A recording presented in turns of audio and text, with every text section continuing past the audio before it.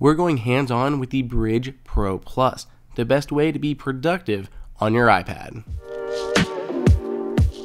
What is going on, everyone? It is Andrew here from AppleInsider, and yeah, this is the Brydge Pro Plus. It is an updated version of their popular Brydge keyboard for iPad Pro, but now it is integrating a trackpad right into the front of the keyboard itself. With iOS 13 and iPadOS, Apple has added full featured support for external mice on iPads and iPhones. It's taken a little bit of time, but we are finally seeing our first real products incorporate that feature set into their existing products.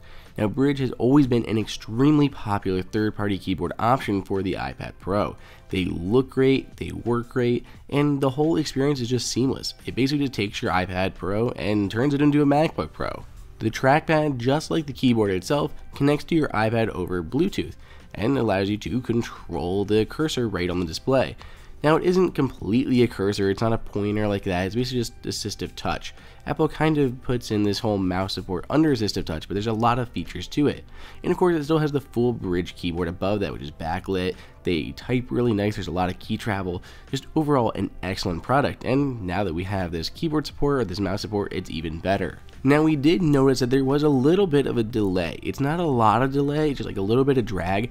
Basically, I wouldn't use this mouse here to play any games on the iPad. I'm not going to do any competitive gaming on my iPad using a Bluetooth trackpad, but for general productivity features, everything, it works really good. It's pretty smooth. I didn't really notice any huge issues, and as Apple continues to improve mouse support, like the addition of hot corners in the recent iOS 13.13, gets even better.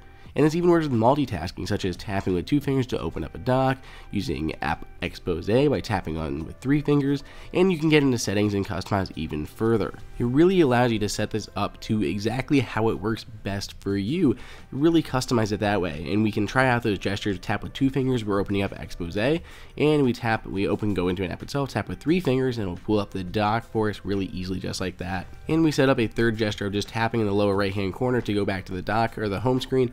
But you don't have to worry about that because you can use keyboard shortcuts for that, or hot corners get even more powerful.